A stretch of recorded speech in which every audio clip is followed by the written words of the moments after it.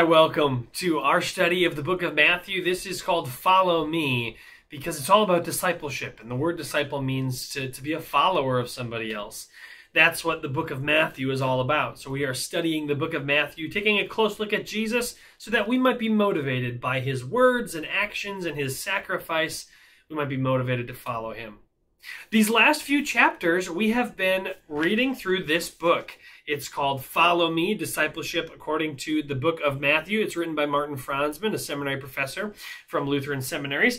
And we've been seeing in the last few chapters that Jesus is instilling in his followers, both the disciples in the book and you and me, he's been instilling in us a certain hope, an eye toward the future that's all about Jesus. The past few chapters have also shown us that a lot of the contemporaries of the original disciples, the leaders of the Jerusalem church, the people who inhabited Israel at Jesus' time, a lot of them did not have their future eye focused on Jesus. And so they were mixed up. They thought that a Messiah would come to save them from earthly trouble. They thought that maybe no Messiah would come. They thought that maybe there was no resurrection from the dead. They thought that maybe the way to ensure a happy future is perfectly obey all the laws. Jesus comes to show us that that's wrong. All of people's hopes, their ideas for a good future, are incorrect. And he wants us to focus our hope on him. That really comes to the forefront in our study today, Matthew chapter 24. It is maybe the toughest chapter possibly in the entire Bible to interpret. It is certainly a chapter that focuses us on the hope and the goal of Christian faith because it's all about the end of the world. Jesus is explaining ultimately what our hope is about, ultimately where we cast our eye on the future, the end of the world as we know it, this age with this nature and these people, and we look forward to the next world where Jesus is going to be the king recognized by all. Of course, we sometimes call that heaven. It's about the end of the world, but it's also about the destruction of Jerusalem. That's not so mysterious. We know a lot about the destruction of Jerusalem. It happened in 70 AD. The Romans came and they sacked the city. They burned it down. Jesus talks about the destruction of Jerusalem and the end of the world, and Jesus doesn't see them as two separate events. He teaches them like this, all blended together, which is why it's one of the toughest chapters in the entire Bible to interpret. For example, we're going to see this later on. Jesus says, everybody who's living in this generation will see what I'm talking about. Oh, he's talking about the destruction of Jerusalem. Everybody who heard him say that would hear about the destruction of Jerusalem. But then he also says in the same chapter, Matthew 24, no one knows the hour or the day at which this will come. Well, that must be about the end of the world, because I do know when Jerusalem was destroyed, but I do not know when the end of the world is coming. Jesus blends these two things together because guess what? He's got a very specific goal in mind for his teaching about the end of the world. People seem to be fascinated by the end of the world, and in a moment I'm going to tell you what Jesus wants us to know about it. But first, let's just kind of warm up our brains by talking about our first discussion question. This is a time when it's great to grab a piece of paper, a pencil, a paper Bible if you want to read through some stuff later on. But we're going to want something to take notes on or some people to discuss with so that you can discuss this question. Number one, list some reasons people are interested in the end of the world conversations. List some reasons that people are interested in the end of the world conversations. I have a hunch that a lot of people are intrigued by that. People love to study the end of the world. They love to predict the end of the world. They love to look for the end of the world. Pause the video, discuss or take some notes on some reasons why people are interested in the end of the world conversations.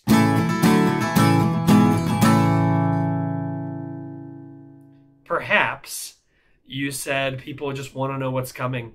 The unknown future is kind of scary and people want to know what's coming. Perhaps you said people are fascinated by the fantastical language that the Bible uses to describe the end of the world. Revelation has a lot of crazy imagery. Even this section that we're going to read today has some moving images of what the world will look like and be like.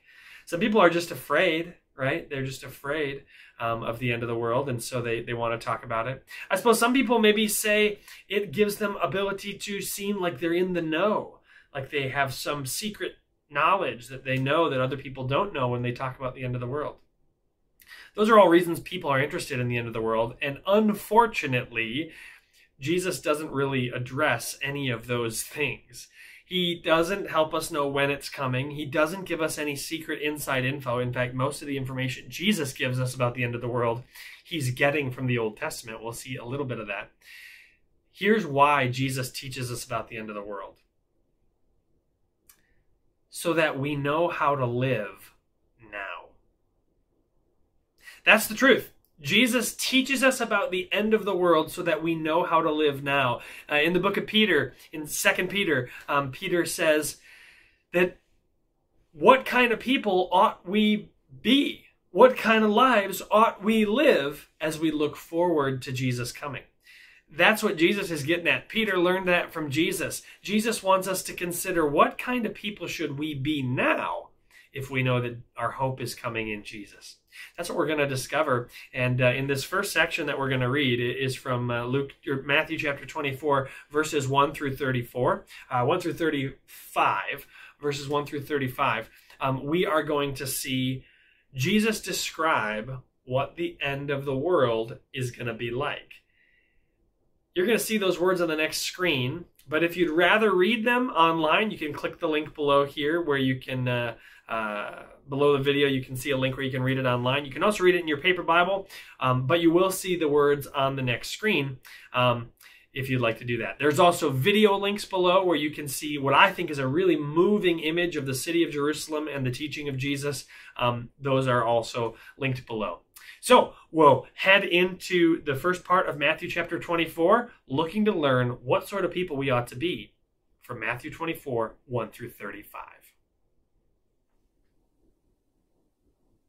In Matthew chapter 24, we have these two subjects, the destruction of the temple and the signs that point to the end times. And Jesus is trying to use both of those teaching points to certain our hope, to make our hope certain about what is coming. Notice that our outlook towards the future is not escapism. It's not we just need to get out of here and avoid the present reality. It's all about fulfilling our duties even here. It's not an attempt to say that the bad things of life aren't real. We're going to hear about really bad things that happen in this life. But our hope is to stay focused on Jesus no matter what goes on around us, whether the temple crumbles around the original disciples or whether the world endures much hardship as it will at the end times. Here's how Jesus taught about it. He was leaving the temple. There were these huge stones around them that were formed the foundation of the temple. And he says this in verse 1. Jesus left the temple and was walking away when his disciples came up to him to call his attention to its buildings. "Do you see all these things?" he asked. "Truly I tell you, not one stone here will be left on another. Every one will be thrown down." Okay, so here you can tell Jesus is obviously talking about the literal temple. He's talking about the destruction of the temple. That would come in about 70 A.D., as the Romans would come, Titus, and they would sack Rome, or sack Jerusalem, and they would destroy the temple, burn it. There's horrific descriptions of that in some of the ancient historians, Josephus, etc., and Jesus is predicting that. Verse 3, as Jesus was sitting on the Mount of Olives, the disciples came to him privately. "Tell us," they said, "when will this happen, and what will be the sign of your coming and the end of the age?" So notice who makes the connection between the temple being destroyed in Jerusalem and Jesus coming at the end. It's the disciples. They hear this about the temple being destroyed, and they ask, when will this happen? Obviously pointing back there. And he says, and then they say, what will be the sign of your coming? See, the disciples have linked these two events in their brain. Why? It's because of what Jesus said. If you go back to chapter 23, what we studied last week, and you look at the last thing Jesus said about Jerusalem, he was mourning that they rejected her. And the last two verses, verses 38 and 39, he says, "Look, your house is left to you desolate." So the disciples are interpreting, I think correctly, that Jesus, when he said the house in Jerusalem is God's house in Jerusalem, the temple is desolate. It's destroyed. It's vacant. He's saying when the temple is destroyed, and then Jesus said, "I tell you, you will not see me again until you say, 'Blessed is he who comes in the name of the Lord.'" So they're seeing the coming of Jesus at the same time, or in the same thing, same category as the desolation of Jerusalem and its temple. Now, Jesus set them up to understand that, and Jesus is going to talk about that, about those two events without really ever distinguishing them. And it's because he wants us to know the main point. The main point of the temple being destroyed is the same as the main point of what's going to happen before Jesus comes back at the end of the world. The main point is that we would live our lives with the hope of Jesus, with looking forward to Jesus, and not get distracted by all the other things. So that's what Jesus talks about. When they ask him, what will be the sign of the destruction of Jerusalem and the coming of the temple? And Jesus answers them, "Watch out that no one deceives you." So Jesus' concern is obviously not that they could predict the future. Jesus' concern is that they would stay focused on him. Don't be deceived. "For many will come in my name, claiming I am the Messiah, and will deceive many." You will hear of, okay, we're going to start a list here, wars and rumors of wars. See to it that you are not alarmed. Such things must happen, but the end is still to come. Nation will rise against nation and kingdom against kingdom. There will be famines and earthquakes in various places. All these are the beginning of birth pains. Jesus is telling us about the end of the world and what will happen in what you could call secular history. All right? The secular history, I mean, not what happens in the church, but what happens in kingdoms. He says all of history is rolling out the red carpet for Jesus. Or maybe it's better to say they're blowing their trumpets to announce the coming of Jesus. If Jesus has some sort of imperial march like Hail to the Chief, the tune of it is dark and sad. It is the tragedies of the world that announce the coming of Jesus. And the disciples are supposed to interpret all that to keep themselves sober, to keep themselves alert, to stop them from falling in love with this world, to stop them from being obsessed with the messiahs who claim that they can fix everything on this earth. They won't. They can't. And so God has peppered the history of the world with war and nations taking against nations and famines and earthquakes. All these tragic things God allows in part because he is announcing our need for him. We desire Jesus to come back. We pray about that. We pray, Lord Jesus, come quickly, because we want Jesus to come and help us. So what does Jesus want the disciples to do? Well, he doesn't want them to be fearful, right? He says, don't be alarmed. You are not to be alarmed. He says, you're not supposed to just run around with your hair on fire because the world is a mess. That's how some people react. Instead, they can handle this with composure. They know that these are birth pains. They know that these are birth pains. You know, when a woman goes into labor, it is painful. And one of the things that gets them through is they're looking forward to the joy that comes at the end. And so you can endure a lot more pain if you know there is happiness at the end. And that is what Jesus says to us. Endure the hardships of this world with a level head, because you know the joy that's coming.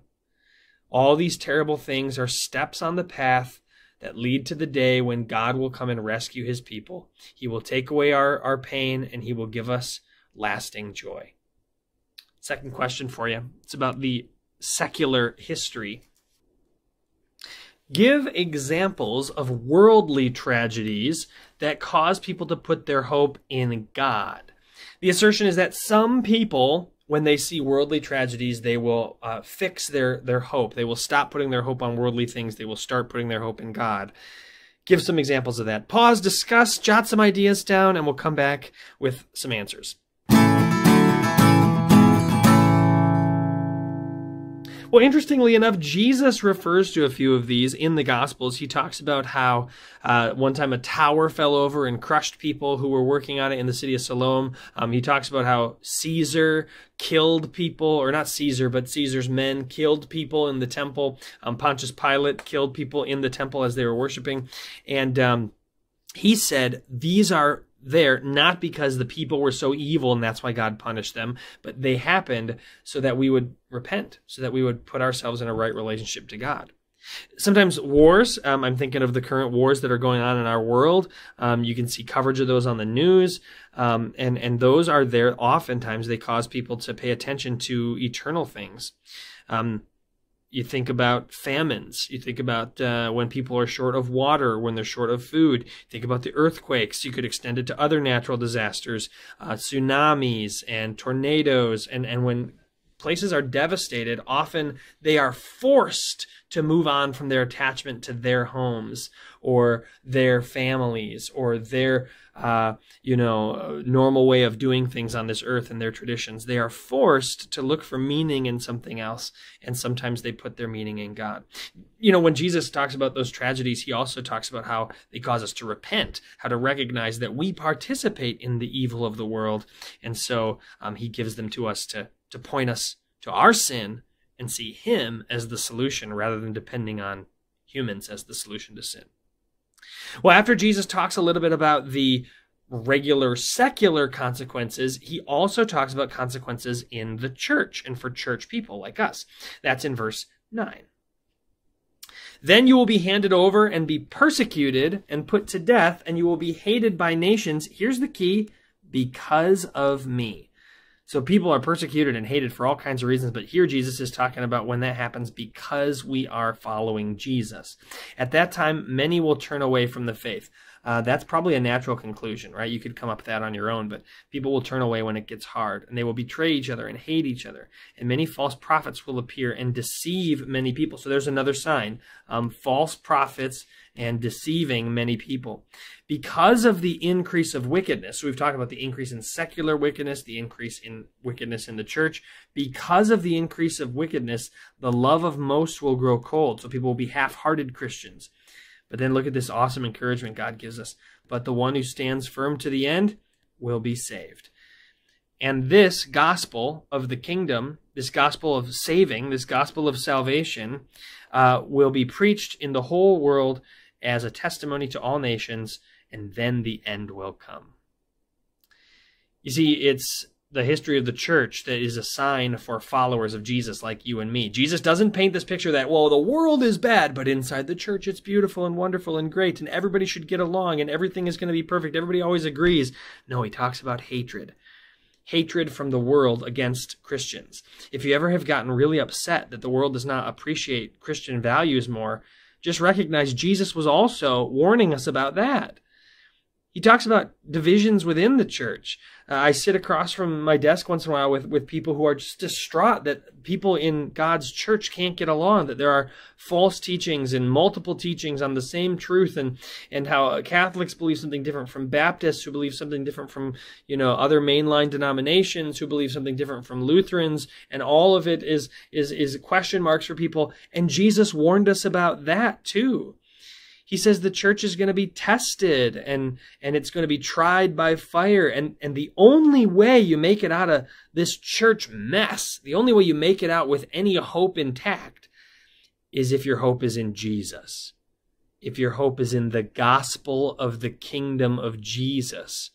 That can't be shaken by division or by persecution. There's been persecution and division in the church going all the way back to the first century, and some people have fallen away, just like Jesus predicted, and others have stayed in the faith. You know who stays in the faith? People who have their entire hope based in Jesus.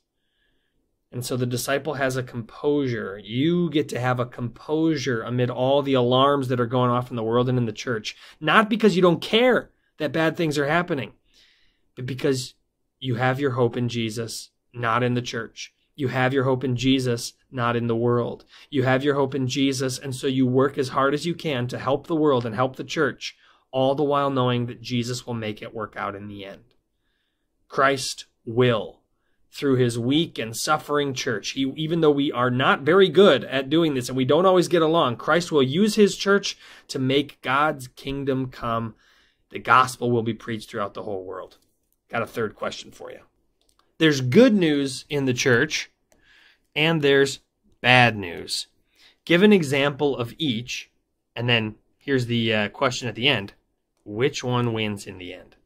So I'm saying that in this section and in the world as you look around, you'll find some good things about church life, Christians, and you'll find some bad news. Give me an example of each, either from the Bible or from your life, and then talk about which one is more powerful, which one wins in the end, the good news or the bad news. Push pause, talk about it, write some things down, and we'll come back with answers.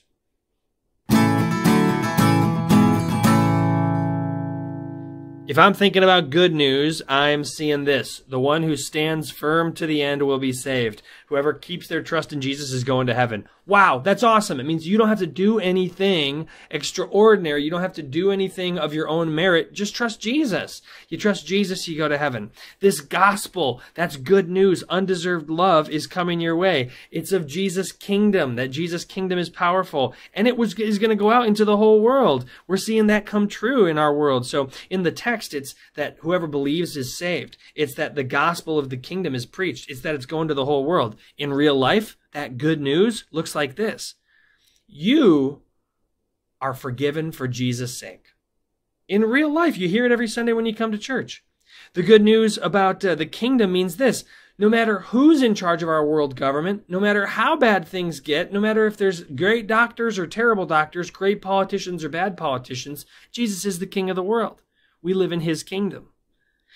And the great news is that it's going out to the ends of the world. In our world, that looks like this. We've got missionaries all over the world in Wells. We've got missionaries on every continent who are sharing the gospel. And the Christian church is bigger than just Wells. We've got Christian missionaries, millions of people all over the world who share the gospel. You are one of them. You, in your little corner of the world, in your family, you get to tell people about the King of the world, Jesus, about anybody who believes is saved. But there's also bad news. Maybe you looked at the bad news and you said many will turn away. You see that in real life, don't you? As people you love and family members you know turn away. You see false prophets as bad news. A lot of people will preach twisted truths. They will twist God's word. And a lot of people believe them. Maybe somebody's preaching the gospel just to get money, or maybe somebody is abusing others in the church. We hear reports of that, and it's bad news. And as a result of that, the love of most will grow cold. So a lot of people won't believe in Jesus. That might make you think that in the end, the bad news wins. But Jesus, I think, tips his hand that he says, in the end, the good news wins. I'm putting it in big, bold words down here. The good wins, because Jesus says, in the end, the whole world will hear the gospel. In the end, whoever believes in Jesus will be saved. It's going to be sad for a lot of people, but not for you, because you believe in Jesus by the power of God's word. After Jesus talks about the end of the world, how it will go for the world, how it will go for the church, he transitions without any warning to talking about the destruction of Jerusalem. So like I said, this happened in 70 AD. We pick it up in verse 15, and here's what Jesus says about the destruction of Jerusalem. He says, so when you see standing in the holy place, that's in the temple of God, right? The abomination that causes desolation, spoken of through the prophet Daniel. So Daniel, in chapter 9 of Daniel and chapter 11 and chapter 12, Daniel talked about this as a thing that would be horrible, this horrific thing that would happen inside the temple, and it would cause people to lose their minds because it would desecrate the temple, and it would be an abomination to the Lord. This abomination spoken through the prophet Daniel. When you see that happening in the temple, let the reader understand. Verse 16, then let those who are in Judea flee to the mountains. Let no one on the housetop go down to take anything out of the house. Let no one go back into in the field go back to get their cloak. How dreadful it will be in those days for pregnant women and nursing mothers. Pray that your flight will not take place in winter or on the Sabbath, for then there will be a great distress unequaled from the beginning of the world until now, and never to be equaled again. Jesus is saying it is going to be this horrid, horrid thing that will be in Jerusalem, and people will wish it never happened. If you want to understand why he says don't even go back to get your coat, if you're on the house, don't go back in, why he says don't ever do that, and why it's terrible to be pregnant or nursing at that time, you can read a little bit of the history. If you Google Josephus, let me write that out for you so you got the spelling. Oh, shoot, I'm using the wrong thing. If you Google Josephus and then Jerusalem siege, you can read his description of what happened. The Bible doesn't have a description of what happened, but Josephus does. And it's not God's word, it's just secular history, but it is jarring what he reports. The interesting thing to me is that Jesus didn't tell the disciples, oh, you should just fall in love with Jerusalem. He didn't tell the disciples, oh, this is going to be great. This is God's city and his temple is here, so just get comfortable here. He spent the last few chapters pointing out how the leaders of Jerusalem, the Pharisees, the Sadducees, the teachers of the law, were wrong, and the disciples couldn't be too attached to them. Jesus pointed out how Jerusalem was going to reject him, right? So he's saying they aren't going to put their full trust in me, and so they're doomed. He said at the end of chapter 38, right? You will see your house left desolate because you rejected the Son of Man. Jesus has been, like, if you can picture, the disciples had an emotional attachment. They had heartstrings attached to the temple and to Jerusalem. Jesus has been slowly snipping their attachment to God's city and God's temple because he doesn't want their hope to be pinned on a city or on their leaders or on their church or on their temple or on their sacrifices. He wants all their heartstrings attached to Jesus, to him. And so Jesus has been slowly snipping the heartstrings that attached from the disciples' emotions onto the Jerusalem and the Jerusalem temple, because he knows what's going to happen to that temple. That temple won't last forever. If you go back there, you won't even see that temple standing. Instead, you will see the ruins of that temple. You won't see the Jerusalem the disciples loved. You'll see a Jerusalem that's split between many world religions. You won't see Pharisees and Sadducees calling the shots. You will see all sorts of different leaders from all different religions who are vying for control of Jerusalem. Jerusalem's not a safe place to put your hope, but Jesus is. The Jesus who spoke these things was proven right in 70 AD, and the Jesus who spoke these things has been proven right about everything else. So, disciple, please attach your heartstrings to Jesus, not to this world, not to this city. And Jesus transitions right there in verse 21. He starts talking about a distress that will be unequaled from the beginning of the world until now. That sounds like he's talking about the end of the world, the end of Judgment Day, right before Judgment Day. And so Jesus is going back and forth between the end of Jerusalem and the end of the world because he doesn't care if we can tell the two apart. His point is the same either way. His point is, put your trust in me, not in this world or this city. That's why Jesus can easily go back and forth, and he's not so worried that we can parse the future and say, exactly when is this coming true? Exactly how is this coming true? Because he just wants us to know the truth, to trust in him. So here's the fourth question for you. What are some similarities between the disciples' relationship to Jerusalem and our relationship to the world around us? So what I'm saying is the disciples had a connection to Jerusalem, and I'm saying that we have a connection to the world around us.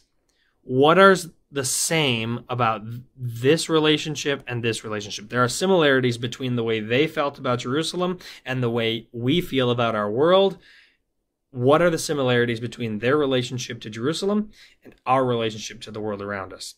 Pause, talk with others, and we'll come back with some answers.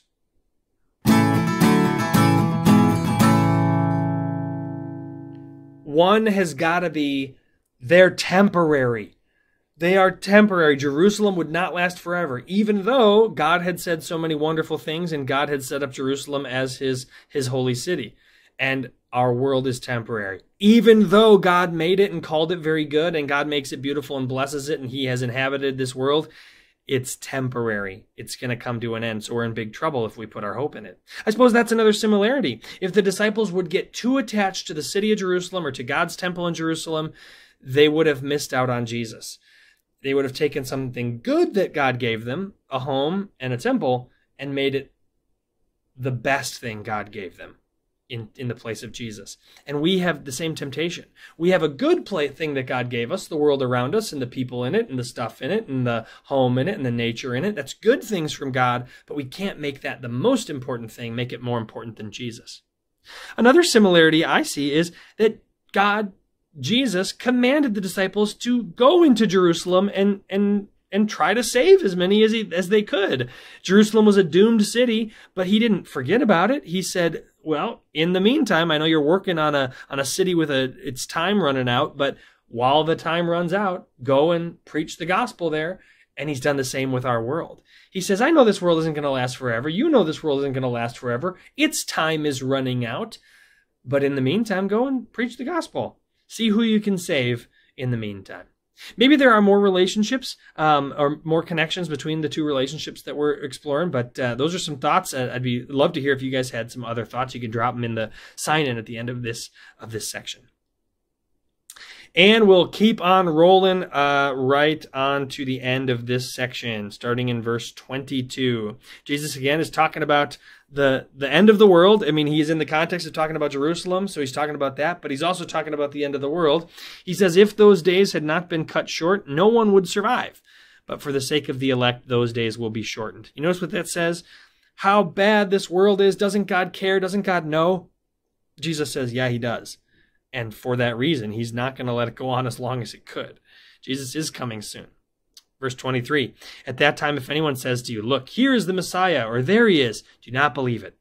For false messiahs and false prophets will appear and perform great signs and wonders to deceive, if possible, even the elect. See, I have told you ahead of time. So Jesus is giving us a warning. See, his whole language here is not telling us you should predict the end of the world, or you should do this or that because that way you'll be safe from the tragedies.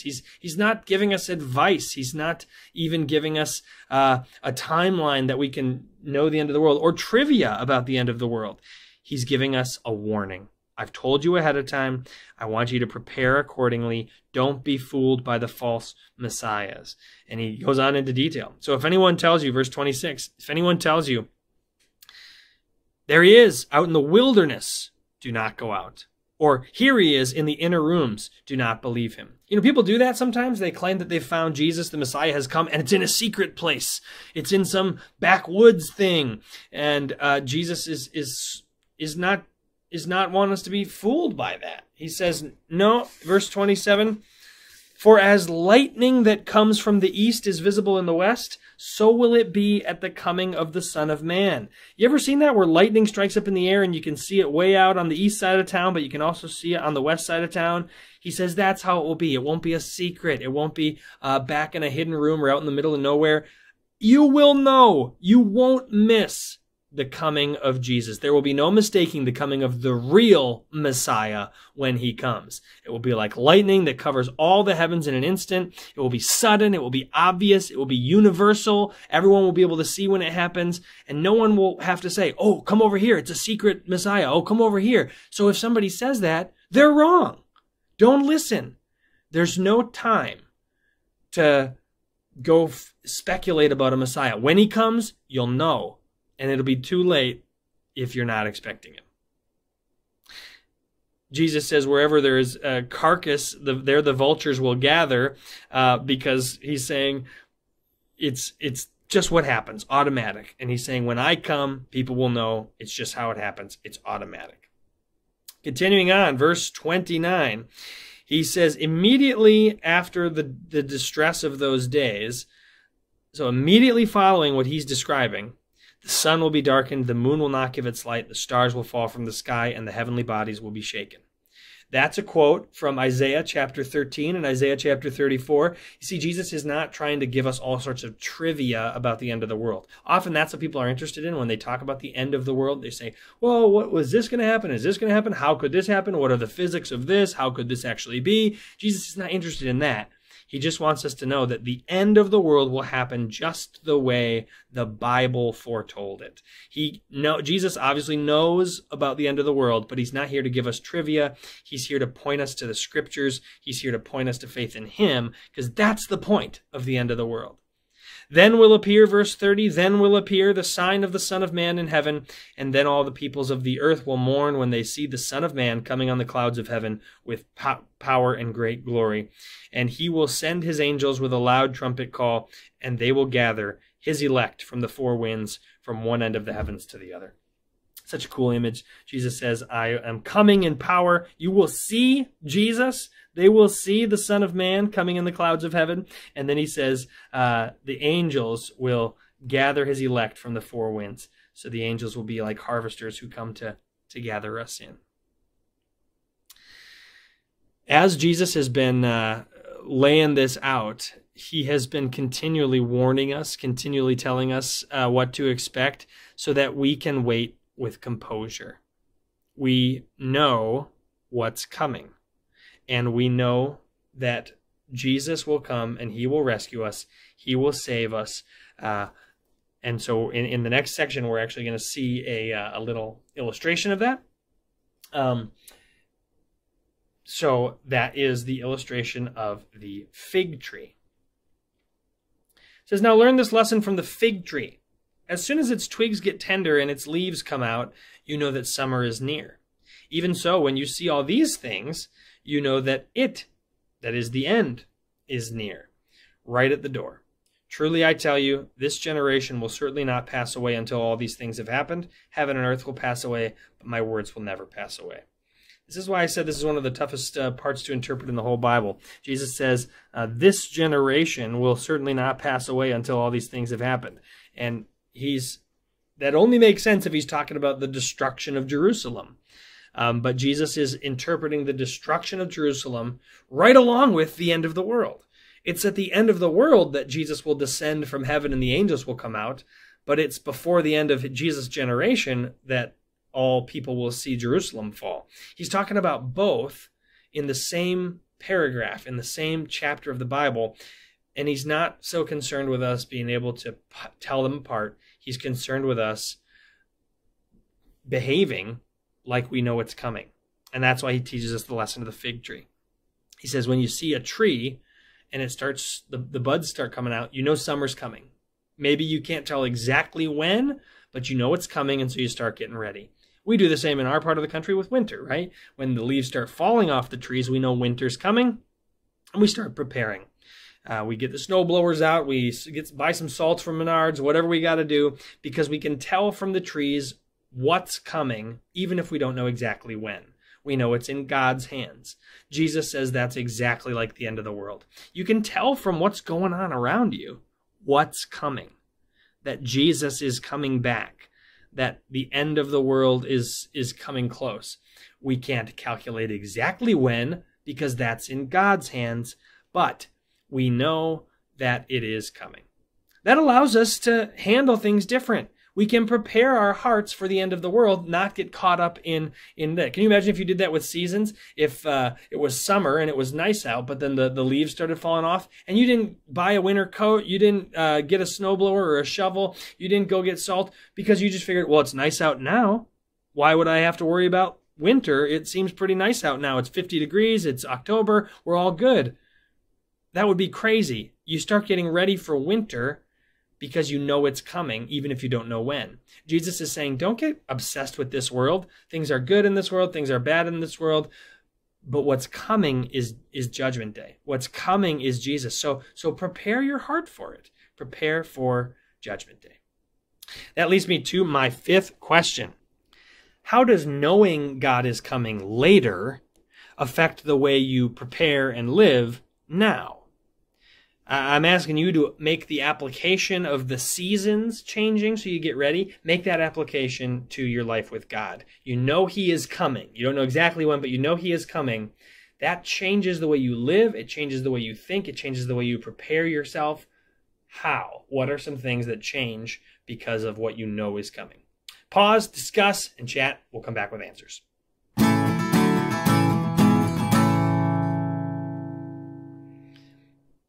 It definitely makes sure that you're not too attached to the things of this world. You don't have to be in love and obsessed with this world because you know God is going to come and destroy this world and give you a better one. It means that you have hope. You're not overwhelmed by the sadness in this world. Yeah, this sadness is real. It hurts for real, just like it really hurts when a woman has a baby, but it's temporary, and what's coming is the joy.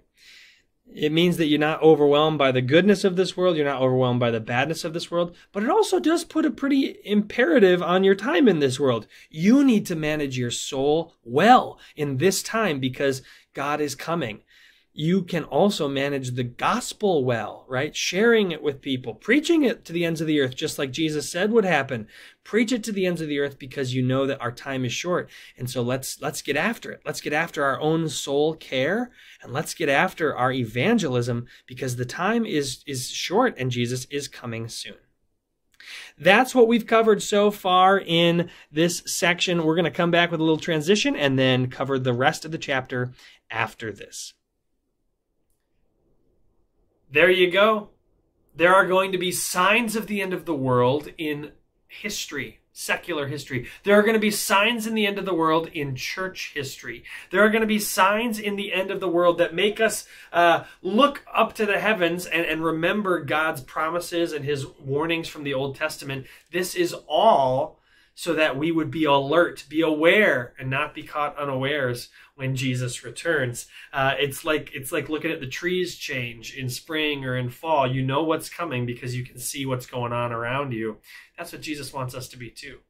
In this next section, Jesus gets really specific, really down to brass tacks about what should we do.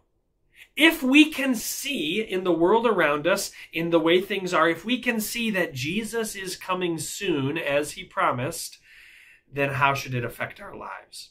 That's what we learn in Matthew chapter 24, verses 36 through 51. You're going to see those words on the next screen. There's a video of it below. You can read it online by clicking that link, or you can read it in your paper Bible.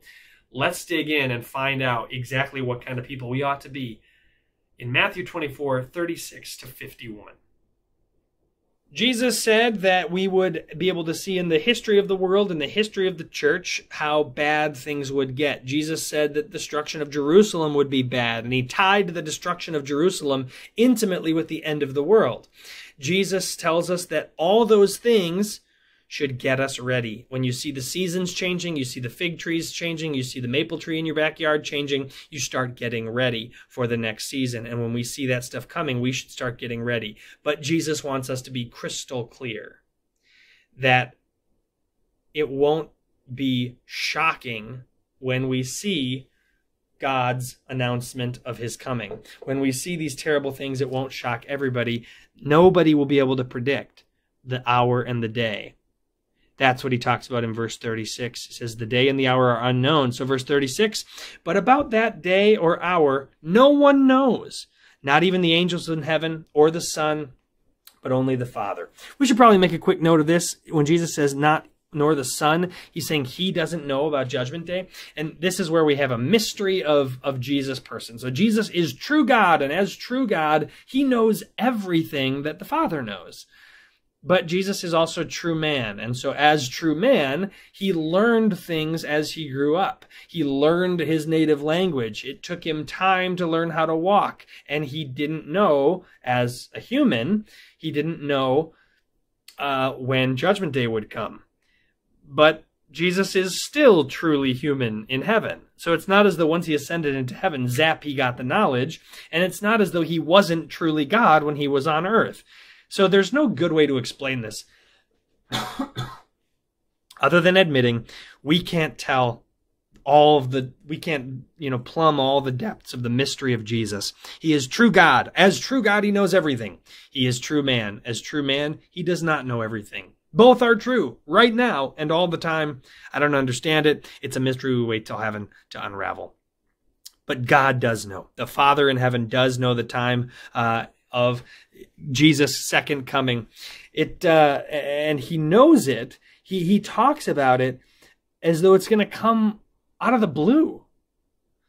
Jesus has been giving us all these signs. All of history is pointing to his second coming. All these things alert us that, Jesus is coming soon. Jesus is coming soon. And yet it's going to take us by surprise. It still will. It's going to seem like it comes out of the blue, and he compares it to the flood in Noah's day. He says, as it was in the days of Noah. First of all, let's just notice Jesus takes the story of Noah very seriously. He doesn't think it's a legend. He doesn't think it's a poem. He thinks it's history. In the days of Noah, so it will be at the coming of the Son of Man. For in the days before the flood, people were eating and drinking and marrying and giving in marriage. What's so crazy about that? It's all normal stuff. It's the stuff people do every day. They eat and drink and get married up to the day Noah entered the ark. Verse 39, and they knew nothing about what would happen until the flood came and took them all away. Now, why did they not know what was coming? It's not because God didn't tell them. God let Noah preach that message for 120 years and no one listened. That's what's happening in our world. We are preaching that someday Jesus is going to come back. Why will people be caught by surprise? Not because Jesus never told them, because they don't believe when they do hear it. And they don't believe because life seems so normal. People are eating, people are drinking, people are marrying. Things are normal. And Jesus says that's how it will be at the coming of the Son of Man. It's so normal that it's almost jarring to believe that Jesus someday is just going to show up. His example is in verse 40. 2 men will be in the field, one will be taken and the other left. 2 women will be grinding at a handmill, one will be taken and the other left. I've heard different people say, what does it mean to be taken or left? Of course, there was a Left Behind series, and there are people who believe that dispensation, that you just evaporate on Judgment Day. That's not what the Bible teaches. In 2 Thessalonians, in other parts of Matthew here, Jesus teaches that we will all stand before Jesus on this earth, and then he will judge everyone. Nobody's zapped straight to heaven. We will all stand judgment before Jesus on this earth, and then believers will go to heaven and unbelievers will go to hell. So the taking and left is who goes to heaven and who goes to hell. Some people say, some people will believe Jesus. They will be taken up into heaven, and others will be left on earth and then left for dead in hell. 2 women grinding at a handmill, one taken to heaven because she believed in Jesus, the other one left for dead in hell. Now, why is that remarkable? Well, it's because they look so much the same. They both woke up that same morning. Nothing spectacular. They both went to lunch that afternoon. Nothing spectacular. Both the men and the women, both the believer and the unbeliever, they are doing their daily work in the field. They are grinding their normal daily bread. Everything looks normal, and yet out of the blue, Jesus will come just like he said. Let's remember how decisive that day will be. 2 men in the same field, 2 women at the same mill, 2 guys at the same job, 2 women working in the same office, 2 moms watching their kids in their houses. And suddenly, the normalness will end and Jesus will be upon us. Why does Jesus tell us all this? So that we stay watchful. That's verse 42. He says, therefore keep watch, because you do not know on what day your Lord will come. It's not like Jesus gives us 24 hours heads up. You don't know. But understand this, a parable. If the owner of a house had known at what time the thief was coming, he would have kept watch and would not have left his house be broken into. So you also must be ready, because the Son of Man will come at an hour when you do not expect him. So who comes unexpectedly? A thief. Who comes unexpectedly in Jesus' life? The Son of Man. Jesus is saying, I'm like a thief. In what way? not like he's going to steal things. He's told us he is the ultimate giver. That's what all of Matthew chapter 5 and 6 was about. So he's not like a thief in his stealing. He's like a thief in his suddenness. Just like a thief doesn't explain when he's coming, so also Jesus will not explain when he's coming. You just got to stay ready. And every natural disaster, every tragedy in the church, every child abused, every harmful effect of sin is to remind us that Jesus is coming. It's to remind us that we need to stay watchful because Jesus is going to come and right these wrongs. He's going to end this suffering, and we need to be ready for when he does it. Verse 45, who then is the faithful and wise servant whom the master has put in charge of the servants in the household to give them their food at the proper time? It will be good for that servant whose master finds him doing good when he returns, doing so when he returns. Truly, I tell you, he will put him in charge of all his possessions. But suppose the servant is wicked and says to himself, my master is staying away a long time, and then he begins to beat his fellow servants and to eat and drink with drunkards. The master of that servant will come on a day when he does not expect him, and at an hour when he is not aware of, he will cut him into pieces and assign him a place with the hypocrites where there will be weeping and gnashing of teeth. So Jesus says, you and I, all people on earth, we are like the servants in this illustration. So a thief is coming, a master of the house, that would be God the Father. And what will you be up to? Will you be doing your job when the thief comes? If so, it will be good for that servant whose master finds him doing so. And God will give you a reward. He will reward you even though you don't deserve anything because of your sins. God will reward you for good labor after he has forgiven all your sins because of Jesus. He says, well done. You were ready for me at the end. I saw you in the terrible meantime of planet Earth when things are horrible and people are getting hurt and abused. I saw you doing well. You managed things well. You were ready for me to come. And then he says, but suppose that servant is wicked. So there are not all good servants, some are wicked. And they say, my master is away a long time. There is no God, is the way that one sounds. So there are no consequences. I can beat people. I can eat and drink with drunkards. I can do what I want with my own life because there is no God. If there were, he would be back by now. Jesus says people will think that.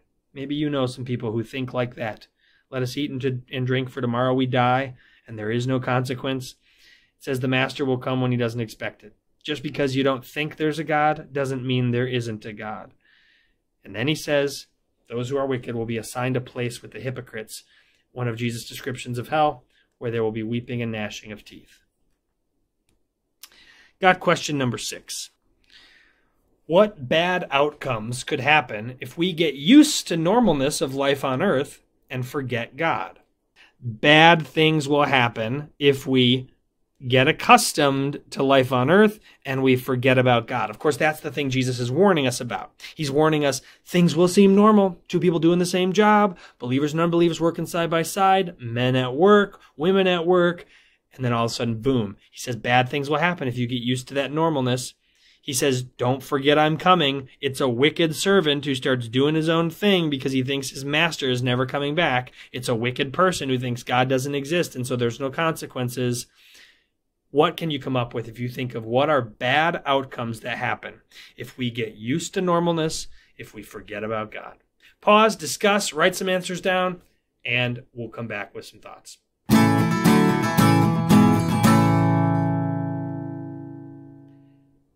The big ultimate one that Jesus points to is this one right here. He says there will be weeping and gnashing of teeth if we forget about God, do our own thing, don't put our hope in Jesus. He says bad things will happen, like you'll go to hell, where there is weeping and gnashing of teeth. That's where people who don't believe in Jesus go. But in the meantime, look at these other things. He says the evil servant beats his fellow servants. If you think there are no consequences for your answers, for your actions, that's the source of a lot of hatred and evil in the world. Now, there are people who will point out, and rightly so, that Christians do their fair share of evil too. And that's true. We should work as hard as we can to reduce our temptation for that, but it doesn't negate the fact. It doesn't negate the fact that believing there's no consequences for your actions does lead you to do evil things. And maybe it means that you're not hurting other people, but you are hurting yourself. You think this world is all there is to live for, so live it up. do things irresponsibly, eat and drink. If you get used to this world being the main thing, the normalness here, you could forget about God and hurt yourself. I mean, another bad outcome that could happen is if we get so used to life on this earth and the normalness here, we may not have our hearts set on anything in heaven.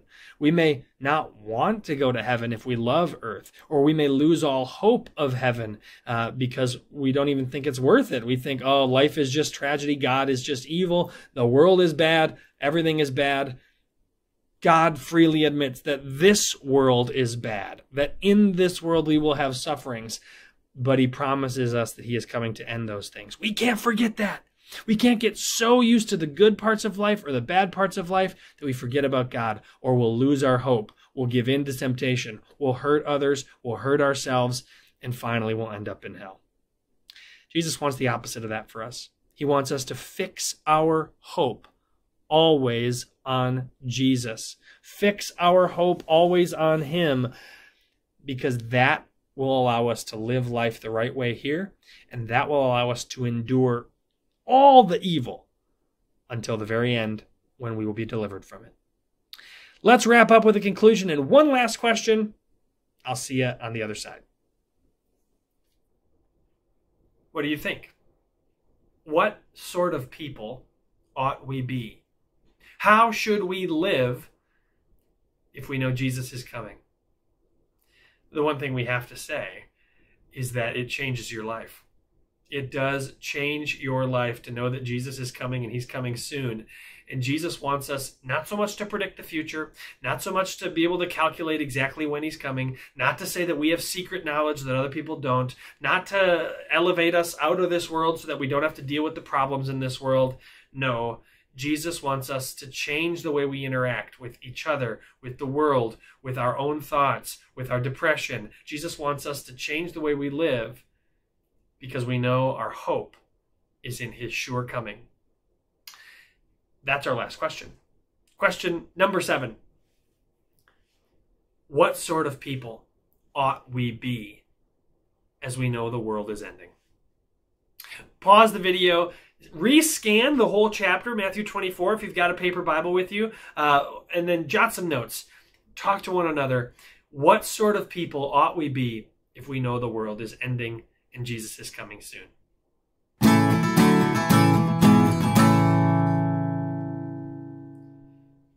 Just based on the parables that we read at the end of this section, Jesus says we should be vigilant, like people who are waiting for a thief who might come in the night. Vigilant. If we fall asleep, if we drift from our focus on Jesus, we could get caught surprised, and we will not be excited. We will not be happy about that. Jesus said we ought to be wise, right? We ought to not be foolish, but we should be wise, always knowing that this kingdom is, the Jesus kingdom is coming in glory soon, just like he said in that last parable. I think we can reach back further and say we can be confident, not dispassionate observers of the entire history of the world, like, oh, this doesn't matter, it's all going to burn up, but confident that this is a sign that God is doing his work and that he is coming soon. And finally, we can be hopeful. Hopeful because we have our future lens focused on Jesus. We know that this world does not end in tragedy. The tragedies are just telling us that the end is coming, but the end is not tragedy. We can be vigilant. We can be wise. We can be alert. We can be confident. We can be hopeful, because Jesus has told us exactly what's going to happen. He said there's going to be hard times, and in the end, he will come. That's the hope of disciples. Next week, we got one last section, chapter 25, which tells us a little more about what kind of people we ought to be. Some more parables that help us clarify this. But for today, I'm glad that you watched. I'd love if you'd sign in. You can sign in by clicking the link below. There's a link to sign in where you can leave your name and a question. I'll answer any questions you ask in future videos. But also you can enter this code in any web browser. It's tinyurl.com/MOMatthew24, because this is a study of Matthew 24. Alternatively, you can take your smartphone, scan the image, the little code that's right next to me here, and that will take you to the same page where you can leave your name. Thank you so much for joining us today as we studied Matthew chapter 24. I hope you learned something. I hope more than that you were encouraged, that you were made more hopeful because you know that Jesus is coming. I'll see you next week as we study Matthew chapter 25.